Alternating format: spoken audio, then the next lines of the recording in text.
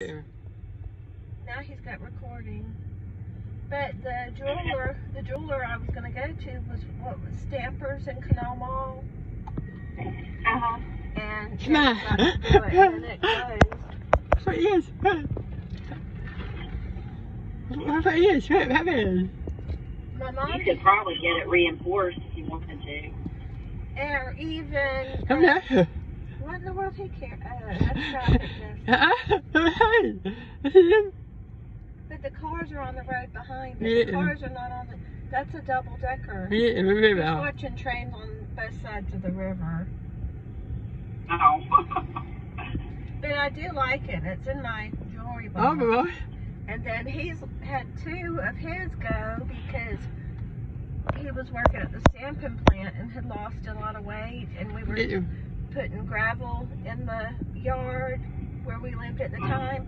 And then, like, that night, he realized he didn't have his ring and we couldn't find it. And we think it was where him losing weight and then working with no, no gloves even. Oh, keep out behind us. I mean, he did something. Yeah. Here we go. Well, He lost it.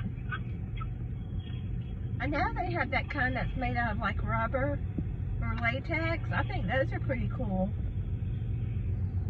I'm not sure what that is. You'll see people, like, sometimes they're a solid color. We'll have to get a picture and show it to you. And I'm not a big jewelry person at all. So, yeah. Well, I kind of am, but I stopped wearing my wedding rings, but they were too small. All my rings are too small. Because, I mean, I think mine was like, I don't know what size it was, 4 or 5 when I got them, and they fit in.